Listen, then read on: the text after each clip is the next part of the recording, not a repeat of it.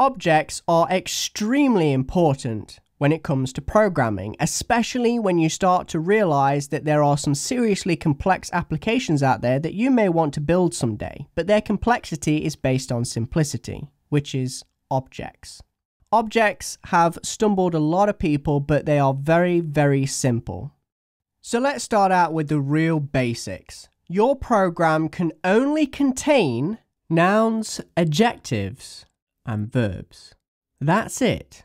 Programming is very simple. Nouns are descriptive. So take a look around you. You live in an object-oriented world, and each object has its own properties or nouns. These describe the object. So I'll take an apple, for example. So we have the nouns such as the width, height, color, and weight. These are nouns, but they're not good enough to describe the entire object. You also need the adjectives as well, such as the string red. So when we combine the adjective red with the noun color, we know that now we have a red apple. These key and value pairs, or nouns and adjectives, are called properties. Next, you have verbs. Verbs are performing an action, which is a function. That's exactly what a function is. So you have nouns, which is descriptive, and verbs, which are functions. And functions, like verbs, for example, could be eating the apple. That's a verb. Also, I could throw the apple. That's a physical action. So again, it's a verb. So verbs are functions. Now, when a function is within an object, it's still a function, but we give it a different name. We call it a method.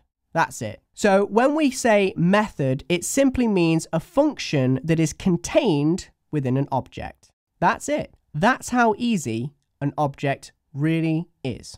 So to give this some perspective, what I want you to do is think of, let's say, creating a graphics editor, a lot like Photoshop. I have a canvas, and on that canvas, I can have several images. Let's say I have 3 images in total on the canvas. Now, what we have is 3 objects on the canvas, 3 images.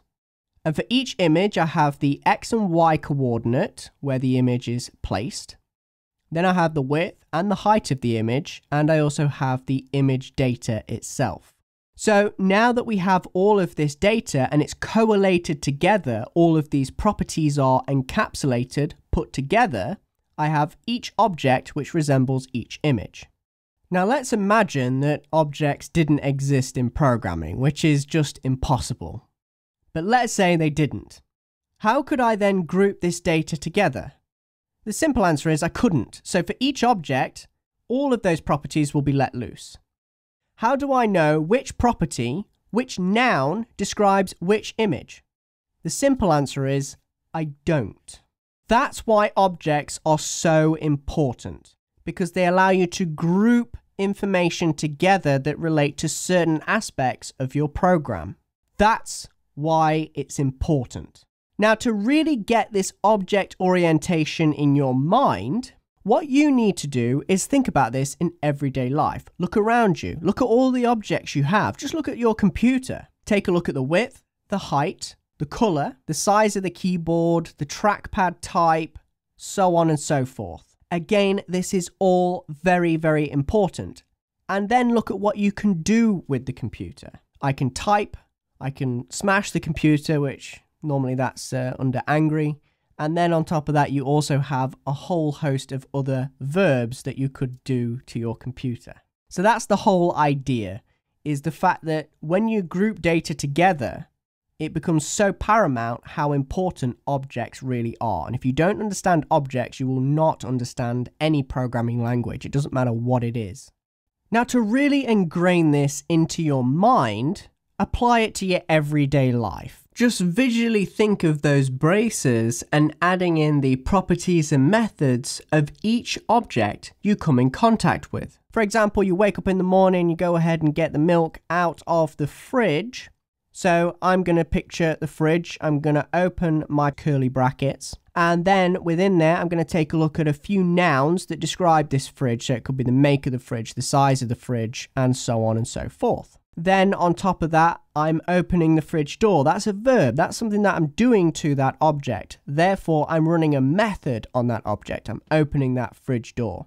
If you keep thinking like this in your everyday life, I guarantee you object orientation becomes a breeze. Now, the next level is embedded objects. So we've already established that objects are very, very simple, but objects can contain objects. Just like in everyday life, objects do contain objects. Again, think of your computer that's sat right in front of you.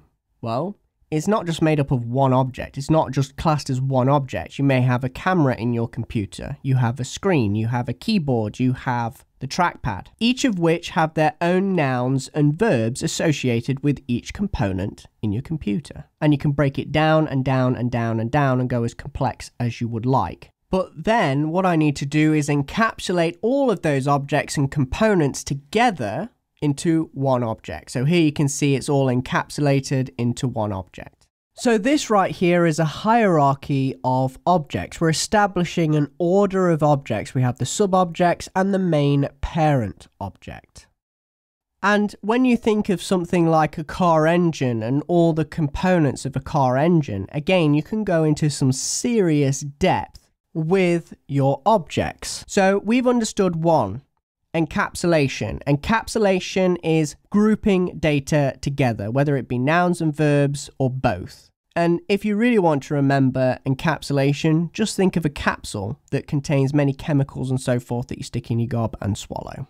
Then we have nouns and adjectives which describe the object and verbs which are actions performed on that object.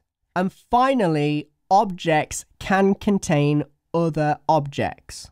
Now, if you understand all of this, you will understand objects.